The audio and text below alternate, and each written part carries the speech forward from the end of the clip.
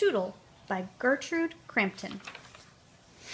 Far, far to the west of everywhere is the village of Lower Trainswitch, and all the baby locomotives there learn to be big locomotives. The young locomotives steam up and down the tracks, trying to call out the long, sad toot-toot of the big locomotives, but the best they could do is a gay little tootle. Lower Trainswitch has a fine school for engines, and there are lessons in whistle-blowing, stopping for a red flag waving, puffing loudly when starting, coming around curves safely, screeching when stopping, and clicking and clacking over the rails. Of the things that are taught in Lower Trainswitch School for Locomotives, the most important is, of course, staying on the rails, no matter what. And the head of the school is an old engineer named Bill. Now, Bill always tells the new locomotives that he will not be angry if they sometimes spill the soup pulling the diner, or if they turn the milk to butter now and again. But they will never, never be good trains unless they get 100% A+ in staying on the rails no matter what. All the baby engines work very hard to get 100% A+ in staying on the rails. After a few weeks, not one of the engines in Lower Trainswitch School for Trains would even think of getting off the rails no matter what. One day a new locomotive named Tootle came to school. "Now here is the finest baby I've seen since old 600, thought Bill, and he patted the gleaming young locomotive and said, "How would you like to grow up to be the flyer between New York and Chicago?" "Well, if a flyer goes very fast, I should like to be one," Tootle answered. "I love to go fast. Just watch me." He raced all around the roundhouse. "Good, good," said Bill. "You must study whistle-blowing, puffing loudly when starting, stopping for a red flag waving, and pulling the diner without spilling soup. But most of all, you must study staying on the rails no matter what. Remember, you can't be a flyer unless you get 100% A+ in staying on the rails no matter what." So Tootle promised that he would remember and that he would work very hard. And he did, too. He even worked hard at stopping for a red flag waving. Tootle did not like those lessons at all. There is nothing a locomotive hates more than stopping. But Bill said that no locomotive ever kept going when he saw a red flag waving. So one day while Tootle was practicing for his lesson and staying on the rails no matter what, a dreadful thing happened. He looked across the meadow he was running through and saw a fine, strong black horse. "Race you to the river," shouted the black horse, and kicked up his heels. And away went the horse. His black tail streamed out behind him, and his mane tossed in the wind. Oh, how he could run! "Here I go," said Tootle to himself. "If I'm going to be a flyer, I can't let a horse beat me," he puffed. "Everyone at school will laugh at me." His wheels turned so fast that they were silver streaks. The cars lurched and bumped together, and just as Tootle was sure he would win, the tracks made a great curve. "Oh, whistle!" cried Tootle. "That horse will beat me now. He'll run straight while I take the great curve."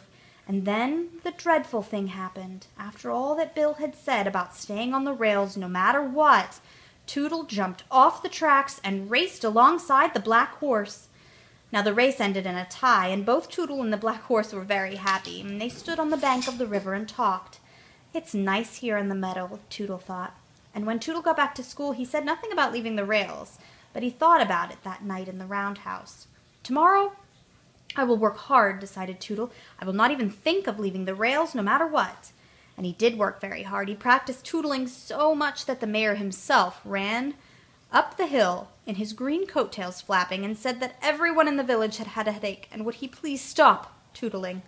So Tootle was sent to practice staying on the rails no matter what. And as he came to the great curve, Tootle looked across the meadow, and it was full of buttercups. "It's like a big yellow carpet. How I should like to play in them and hold one under my searchlight to see if I like butter," thought Tootle. "But no, I'm going to become a flyer, and I must practice staying on the rails no matter what." Tootle clicked and clacked around the great curve, and his wheels began to say over and over again, "Do you like butter? Do you?" "I don't know," Tootle said crossly, "but I'm going to find out." So he stopped much faster than any good flyer ever does, unless he's stopping for a red flag waving, and he hopped off the tracks and bumped along the meadow to the yellow buttercups. "What fun!" said Tootle as he danced around and held one of the buttercups under his searchlight. "I do like butter," cried Tootle. "I do." At last the sun began to go down, and it was time to hurry to the roundhouse. Now that evening, while the chief oiler was playing checkers with old Bill, he said, "It's queer, it's very queer. I found grass between Tootle's front wheels today." Said Bill. "There must be grass growing on the tracks." "Oh, not on our tracks," said the day watchman, who spent his days watching the tracks, and his nights watching Bill and the chief oiler play checkers. Bill's face was stern. Tootle knows he must get 100% A+ in staying on the rails no matter what, if he's going to be a flyer. So the next day Tootle played all day in the meadow, and he watched a green frog and made a daisy chain to wear, and as the sun went down he ran back to the rain barrel for one more toot-toot before he went home. That night the first assistant oiler said he had found a daisy in Tootle's bell. The day after that the second assistant oiler said that he had found hollyhock flowers floating in Tootle's 8 bowls of soup. And then the mayor himself said that he had seen Tootle chasing butterflies in the meadow. The mayor himself said that Tootle had looked very silly. Early one morning Bill had had a long talk with the mayor himself, and when the mayor himself left the lower train switch school for locomotives, he laughed all the way to the village. Bill's plan will surely put Tootle back on track, he chuckled. Bill ran from one store to the next, buying every 10 yards of this and 20 yards of that, and all you have of the other. Now the chief oiler and the first and second and third assistant oilers were hammering and sawing instead of oiling and polishing. And Tootle? Well, Tootle was in the meadow, watching the butterflies flying and wishing he could dip and soar as they did. Not a store in Lower Train Switch was open the next day, and not a person was at home.